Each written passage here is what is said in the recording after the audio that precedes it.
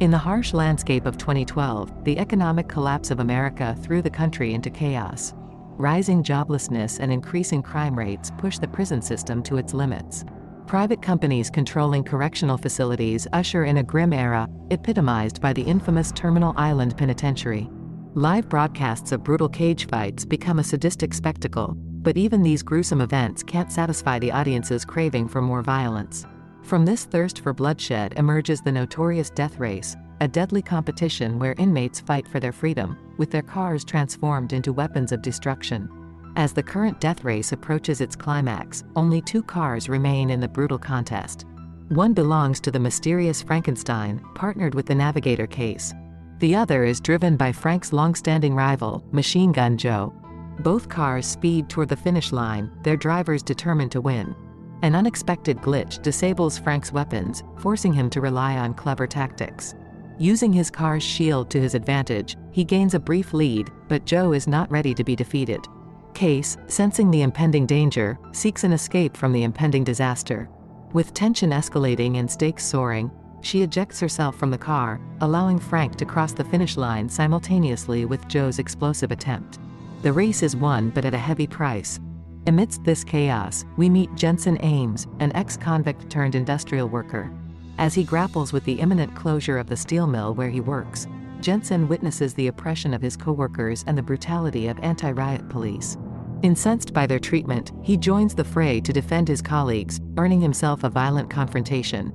Returning home to his wife and child, Jensen's world is shattered when a masked intruder claims his wife's life, setting him up as the scapegoat for her murder. 6 months later, Jensen's life takes an even darker turn as he's relocated to Terminal Island Prison, a realm ruled by cruelty and violence.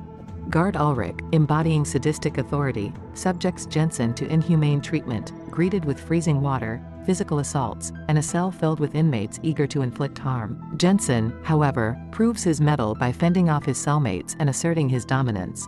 In the prison's chow hall, Jensen's presence does not go unnoticed. Observing eyes rest upon him: Coach, Gunner, and Lists. Lists recognize the once legendary driver, now a fallen star who dismantled his career. A confrontation ignites when Pachenko and his ally taunt Jensen, their insults escalating into a violent clash. The authorities intervene, escorting Jensen to Claire Hennessy, the formidable warden. Hennessy, well-versed in Jensen's past, unveils a proposition fueled by desperation. She desires to resurrect the legacy of Frankenstein, the iconic racer who met his end on the operating table. Keeping his death a secret, she coerces Jensen into becoming the new Frankenstein. With the promise of freedom after 5 victories, Jensen needs only one more win to secure his release, inheriting the mantle of the revered icon. Jensen's hesitation is silenced by Hennessy's threats of solitary confinement, compelling him to comply. Immersed in the prison's auto shop, he encounters Coach and his team, the minds behind Frankenstein's car. They become his guides, leading him through the intricate world of mechanics and driving. Within the prison's intricate web, each racing team inhabits a separate pit, unity amidst the chaos a mere illusion. Hennessy's clandestine workshop echoes with intrigue as its purpose remains concealed.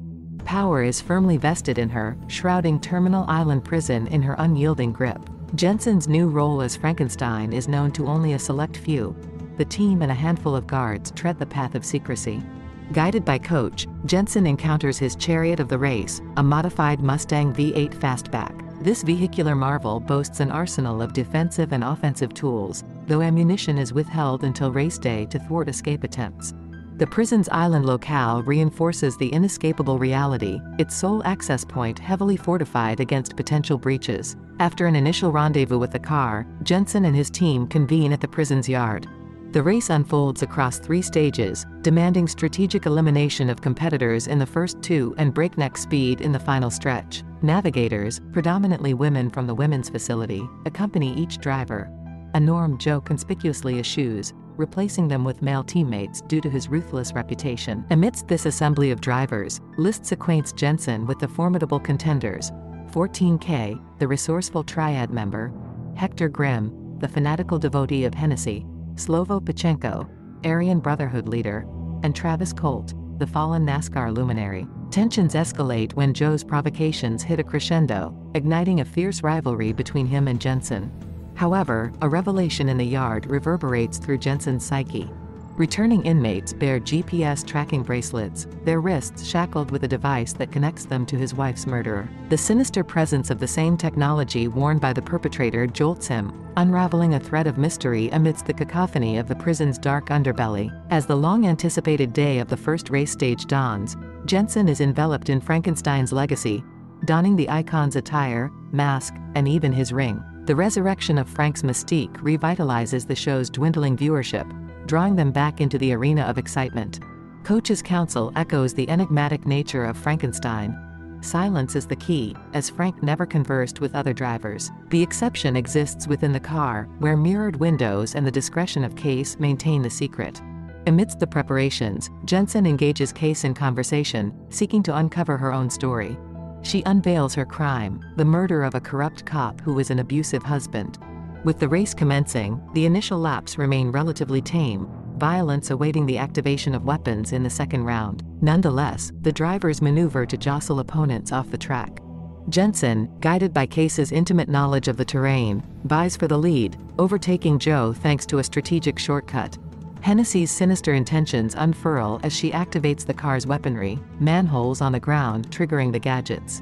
The track transforms into a battleground, the death heads wreaking havoc. Grimm's ruthless actions claim a minor driver's life, while Joe's vehicle skids off course after an oil attack. A missile from 14K seals Joe's fate, leaving him defeated. Meanwhile, Jensen grapples with his own car's issues. Despite successfully activating the weapons, glitches plague the systems, the rear shield barely holding. Thinking on his feet, he devises a daring plan. Case unfastens the napalm and joins Jensen, her seat serving as a projectile to ignite Colt's car. Napalm engulfs the vehicle, with Case igniting the inferno, removing Colt from the race. As the race continues after Colt leaves, Jensen gets into another intense competition with Joe. However, Pachenko's disturbing hand gesture, like the one made by his wife's killer, breaks Jensen's focus. Joe seizes the chance and pushes Jensen's car back, putting him in last place. Pachenko wins the stage, leaving 3 drivers defeated and 6 remaining for the next round. After the race, Coach and his team examine Jensen's car and find the gadgets working fine. Confused by the malfunction during the race, Jensen confronts Hennessy and accuses her of planning the situation to frame him and replace Frankenstein. Hennessy doesn't confirm or deny, but she shows Jensen a photo of his daughter in foster care, hinting that cooperation could bring them back together. Cornered by circumstances, Jensen reluctantly goes back to the yard. In an honest talk with Coach, Jensen learns about the mysterious person guiding Frankenstein's team. Coach reveals he's eligible for parole, but he prefers the familiar world of the races over the changed world outside the prison. As they build trust, Coach expresses doubt about Jensen being responsible for his wife's death. As twilight descends, an encounter with Pachenko stirs Jensen's suspicions. Following Pachenko to his pit, Jensen falls into a trap and faces a brutal assault. In a dire moment, Lists intervenes, stabbing Pachenko with a pen. Jensen seizes the chance, arming himself with a shard of metal and overpowering his captors. Battling Pachenko, Jensen forces the truth from him. Hennessy coerced Pachenko into his wife's murder, while Ulrich was the one who led him to Jensen's home. Jensen stands on the precipice of vengeance as he prepares to end Pachenko's life. However, Ulrich and another guard intervene, disrupting the confrontation. As the second stage of the race approaches, Pachenko attempts to provoke Jensen with the same hand gesture. Unfazed, Jensen strategically slows down and enters a tunnel to confer privately with Case. Suspecting foul play, Jensen confronts her about Frank's death, hinting at her possible involvement. Fearing expulsion from the car, Case reveals that she sabotaged Frank's rear weapons for her freedom, unintentionally causing his demise. Hennessy's motive was to keep him imprisoned and racing for public entertainment. Armed with the truth, Jensen accelerates back into the race, focusing on defeating Pachenko. Evading Joe's advances, Jensen targets Pachenko, leading to a high-stakes showdown.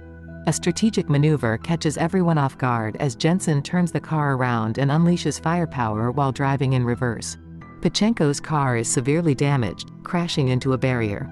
Jensen steps out and confronts Pachenko, seeking retribution for his wife's death by breaking his neck. Amid the chaos and with Joe changing navigators during the race, Hennessy brings out a dangerous weapon, the Dreadnought, a powerful truck with multiple weapons. The Dreadnought can even climb buildings and destroy 2 of the smaller competitors. With only Jensen and Joe left, Things look grim against the massive truck. Jensen realizes the urgency and comes up with a bold plan. Using List's help, he communicates with Joe and suggests they work together temporarily. They team up, attacking the dreadnought from both sides while avoiding its continuous attacks.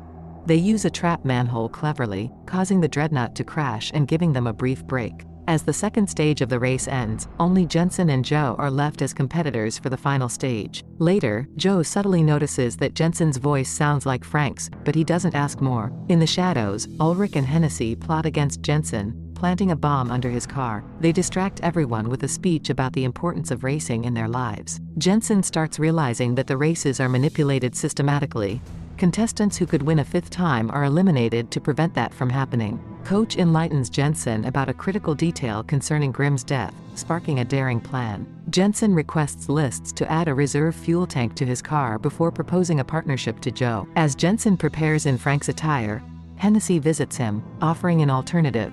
If he wins, she wants him to stay in prison as Frankenstein, claiming it's where he truly belongs and citing his supposed inability to provide for his daughter. Jensen accepts the race without giving her a definite response, concealing the release papers in his pocket. At the race's onset, Ulrich manipulates the manholes to hinder Jensen while providing advantages to Joe. With precise timing, Ulrich opens fire on Jensen, damaging his rear shield. Jensen decides to discard the shield, yet Joe expertly evades it using knowledge passed down from Frank's strategy. The high-stakes competition reaches its climax as Jensen devises a cunning plan to outwit not only Joe but also the rigged system that seeks to thwart his victory. As Hennessy makes a defensive move by opening a manhole, tempting Jensen, Joe responds by firing a rocket and blowing it up. With many rockets at his disposal, Joe sends them to Jensen. Jensen skillfully avoids them and guides them to hit a weak part of a wall, the same wall where Grimm had died. Jensen and Joe plan this carefully to take advantage of the wall's weakness. Their plan works as the rockets breach the wall, creating an escape path from the prison. Hennessy gets angry and stops the broadcast.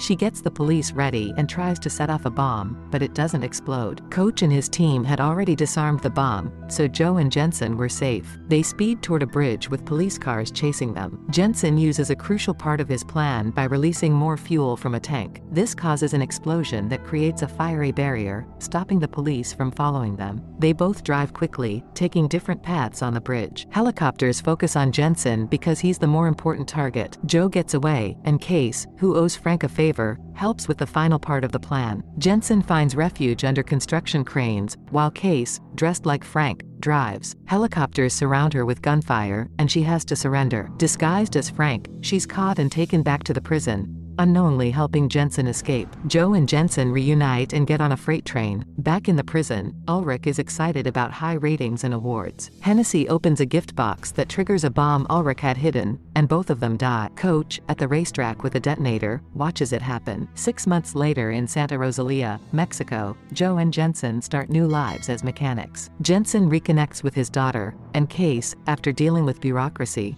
visits with a racing car, symbolizing their strong bond and shared journey. The story ends with them looking forward to their freedom and life together.